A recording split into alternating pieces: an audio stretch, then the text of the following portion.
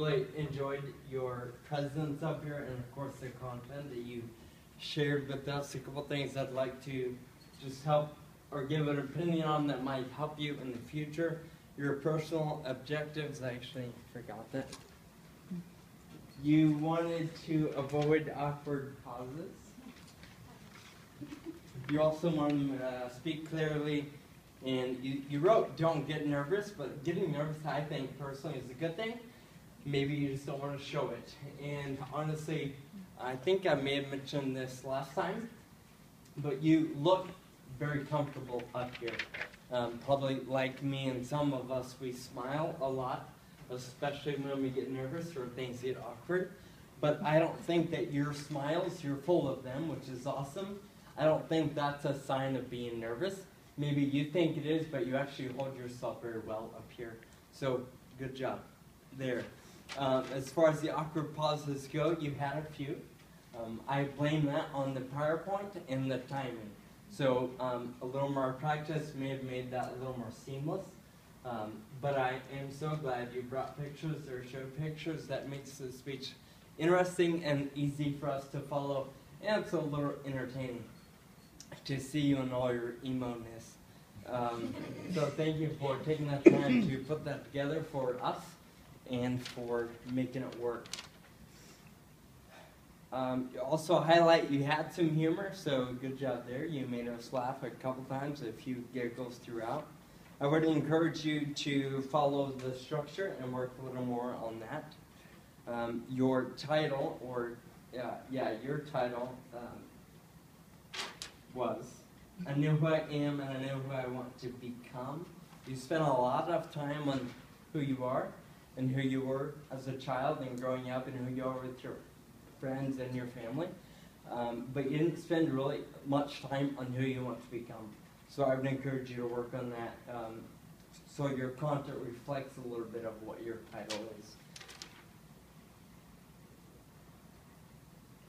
Your personal objective also was to speak clearly. I don't think any of us misunderstood or didn't hear anything. You were incredibly clear. Enunciate well in your volume was perfect. You didn't trail off at all, so kudos there. And that is pretty much it. Last thing I would say is when you use PowerPoint, use it as support to what you're saying. Don't support the PowerPoint. That's personal opinion and personal experience. Use that to show you off, not the other way around. Thank you and good job.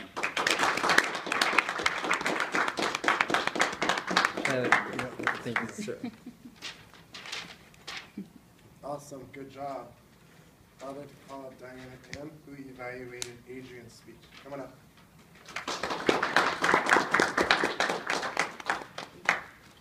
Thank you, Mr. General Evaluator.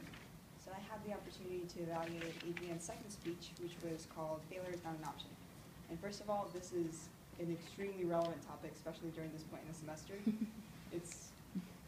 You had a really catchy intro. I really like that. It was not what I was expecting when you brought up Walt Disney, Ford, and just kind of went back to their failures and how they managed to overcome them and make something much greater. You had a really good flow to your speech, and I really like that. It was really easy to follow where your introduction ended, where you moved on to your content, what your main tips were, you numbered them. That was really helpful.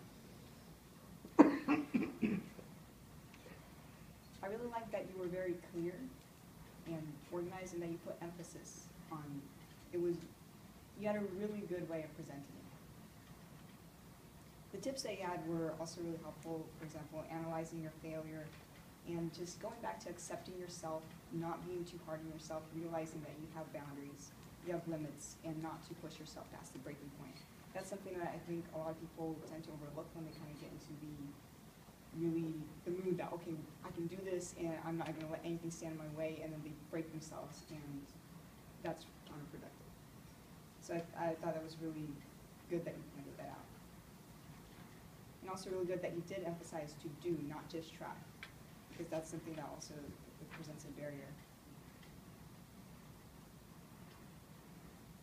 You were very confident up here, and you have a really genuine presence, so that comes off really well. You were very energetic, but not too much. It was all very appropriate to what you were saying. You had really good eye contact as well. The only thing that, just because I was sitting in the back and there was kind of some shuffling in the room, some things didn't carry so well. So maybe in the future, project a little bit more just for the people that are sitting in the back. Overall, it was a really great speech. It was very inspired, just to get out of the comfort zone, but also keep your limits in mind. And also emphasize that we're all learning and that it's okay to fail sometimes, but not let that discourage you. So thank you so much.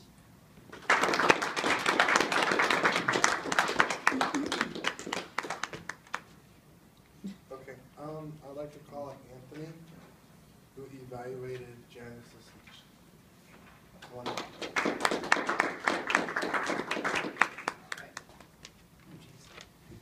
Thank you, Mr. General Evaluator. Fellow Toastmasters, distinguished guests, and especially Janice. I had the opportunity to evaluate your second speech, which was entitled Quinceañera. Is that, yeah? Okay. Your goals were to have smooth transitions, to avoid filler words, and to make sure that the audience was engaged. And I would say that you did pretty well on these goals. You had some very smooth transitions, you had some filler words, but it wasn't distracting. And I was definitely engaged. I learned a lot. So I thought that you had a great delivery overall. You had just a very genuine presence, as Diana coined the term just now. I felt like you were talking directly to me, which is a great quality to have when you're delivering a memorized speech. You didn't fall into the pitfalls of being robotic or seem ingenuine. Something I thought you could work on was you were back here, and somehow you started off, really great over here, and then you just migrated to the back, and then you just became hidden. And I don't know, maybe Kevin, well, he has a clear eyesight, but someone in the back maybe couldn't see you. So maybe next time work on being a little more open, being in the center of the room, and kind of addressing from the center. I thought that you had a great enthusiasm, especially when you were talking about making your dress. I thought that was one of the highlights of the entire speech, because I could really tell that you put a lot of time into this and that you really enjoyed the process. There was one hiccup where you kind of went back here and said, oh, I messed up, I lost my train of thought, and you had to look at your notes, which wasn't a huge deal, but I'd recommend in the future that if you mess up, maybe don't mention it to the audience, because we don't know that you messed up. And I do this a lot myself. If I lose my train of thought, I say, oh, crap, I have no idea what I'm talking about right now. But maybe you just take that extra 30 seconds to think and digest, and because you know your speech. So just deliver it from the heart, which you did. I thought that your visual aid was nice. You had pictures, and I don't think any words, which was nice to just digest the pictures instead of having to read them. And so I thought that was really great. I love your speech. I love learning about you, about the Quinceañera. And I'm really looking forward to your next speech. Thank you. Good job.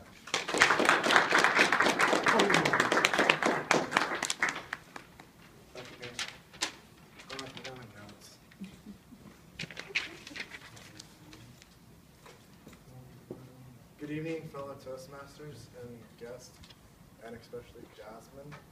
This is your 10th speech. You're done. But you're not done.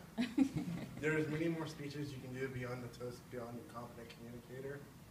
When we get your information process, we're going to send it off and you're going to get 2 manuals to work on your choosing. Because when you get done with your competent communicators, you get a choosing of 2 specialty manuals. Like with mine, I got the entertaining speaking and telling a story.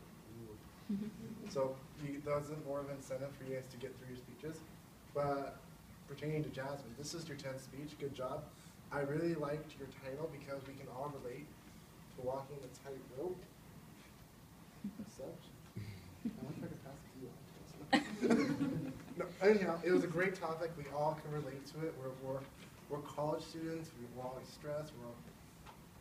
Jasmine, do this from your dad. Jasmine, do that from your parents. Or yeah, it's just really, we all get stressed, and I feel like it's something we can relate to. You did the Toastmasters intro, that was very awesome.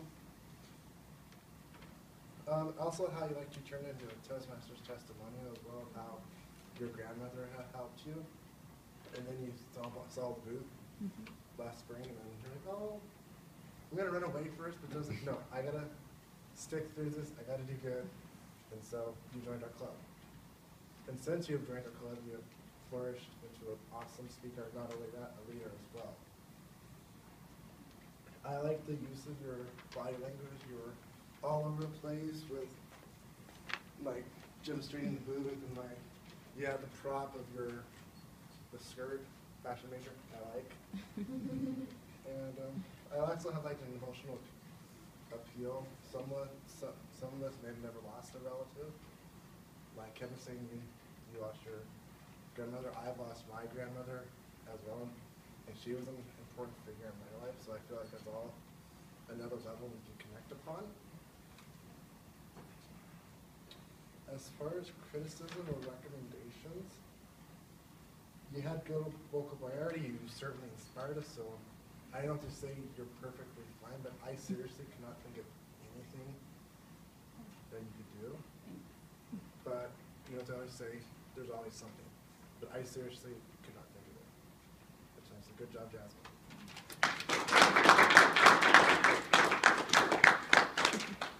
Okay, general evaluation, that's me. Okay. Can I get the timer's report from Anthony? For the entire meeting or just for that? Just this. Okay, so for our evaluators, everyone met the time requirements. Good job, guys.